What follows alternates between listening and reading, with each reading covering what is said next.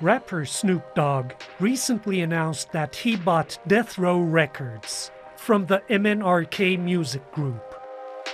At the moment, terms of the deal are hush-hush, but Variety says this move is part of a bigger plan to own the label's music rights. For Snoop the entrepreneur, this makes sense. Hip-hop Fandom reports that the company generated close to $750 million in the past, thanks to selling millions of albums in the 1990s. The label was a giant in the industry back then. Under co-founder Suge Knight, it dropped albums by Tupac Shakur and Snoop himself. Those tracks went on to define West Coast gangster rap. But since then, things have gone sour. Tupac was shot dead in 1996, and Knight is serving a 28-year prison sentence for voluntary manslaughter. In 2006, Death Row went bankrupt and has changed hands several times. Snoop believes, however, that the company's bound for a comeback, even though it hasn't produced an album in the past 15 years. That is, until Snoop recently dropped his latest, called BODR, or Back on Death Row. Yet, he may not be a patron saint for the fledgling label. Snoop is being taken to court over allegations of sexual assault at a concert in 2013.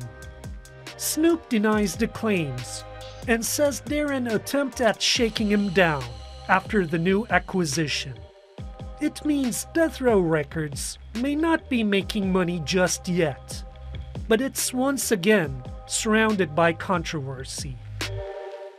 Leigh Savidge joins us now. He's the author of the book Welcome to Death Row. Leigh, thank you so much for joining us today. So it's pretty much come full circle, hasn't it? Snoop Dogg buying the label that pretty much launched his career in the 90s. You know, I don't know the exact particulars, but it does look like he's starting with the label, the name and the label itself. Snoop has a long history of mentoring and sponsoring groups, the Dog Pound and the East Siders, etc. So it looks like, you know, I mean, he's going to be a brilliant A&R guy to bring new acts into this new Death Row configuration that he's doing. I think what he's doing is looking at, you know, the old assets there and tracks and things, you know, that he would want to incorporate into this new configuration, and then he's going to add artists to that. Now, it's pretty interesting that you say that, because in terms of the deal itself, not much information has actually been disclosed on the financial terms.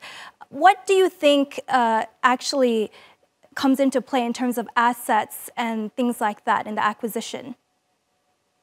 Yeah, again, I think what he's doing, I don't know, I'm not privy to those negotiations, but it does appear that, you know, he's assembling a new label, and I wouldn't be surprised if Blackstone ends up being more of a partner in this than, you know, what appears now, just given Snoop's ability to attract new talent. I don't know if you saw, you know, the Super Bowl performance yesterday, but I mean, it was one of the most sensational shows I've ever seen, a halftime show in the history of the Super Bowl.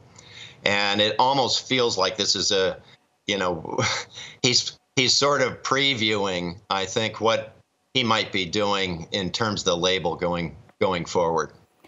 Definitely so. You know, I watched that halftime show. The performance was just electrifying. And in regards to that, right before the halftime show, he actually dropped a new album on Death Row Records. So what are your thoughts on this calculated move to put the label back on the map?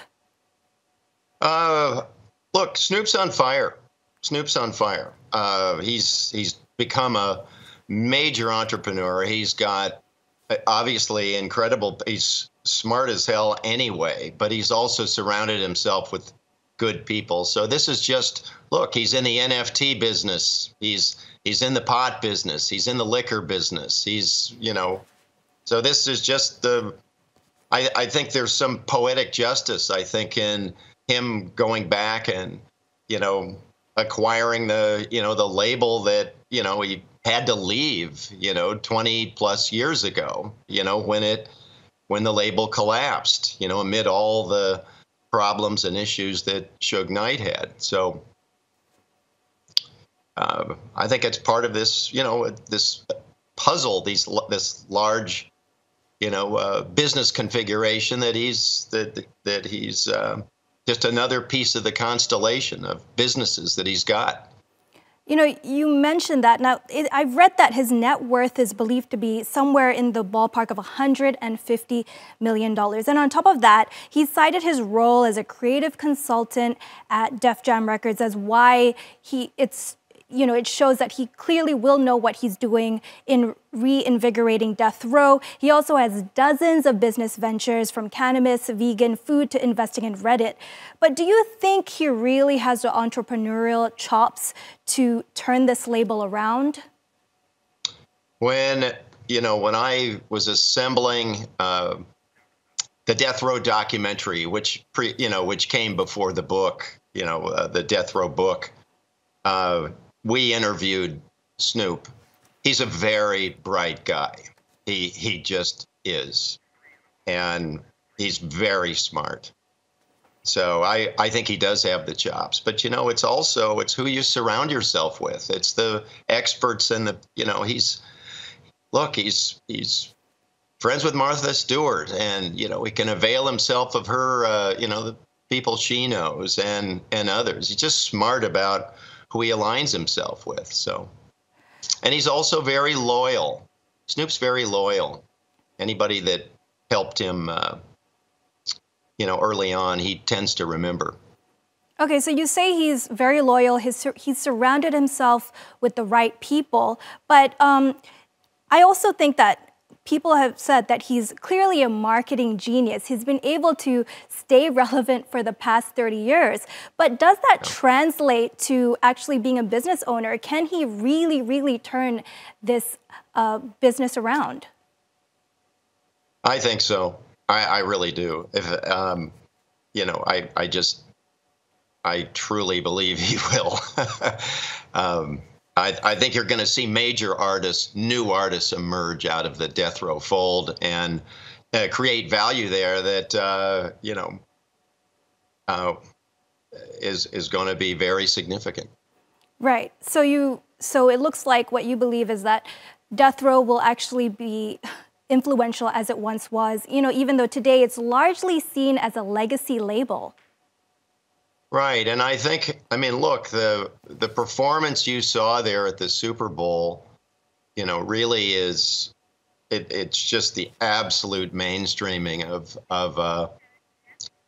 hip hop and, where Death Row, imagine Death Row's beginnings, hard edged gangsta rap evolving to, what you saw in the Super Bowl yesterday.